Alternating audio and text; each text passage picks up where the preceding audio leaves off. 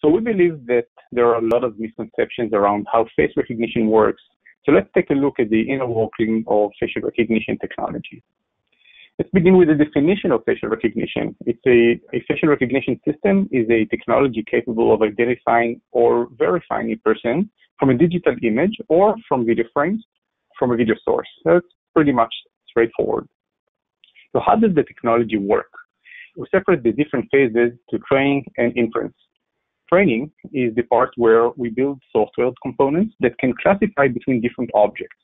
The best practice is to utilize multiple deep neural networks, DNN, classifiers, such as person, gender, vehicle, etc., as well as DNNs for extracting and for matching face recognition. Each DNN has a unique training dataset designed to teach the network how to recognize the target object. Inference is the part where we train the network. The trained network is now presented with an example it has never seen before.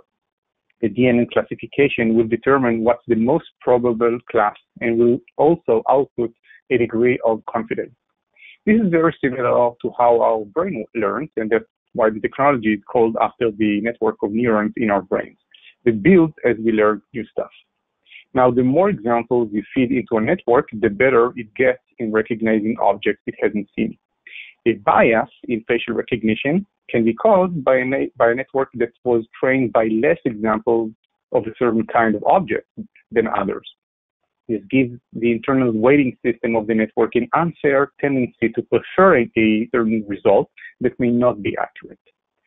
BriefCam invests considerable efforts in creating balanced networks.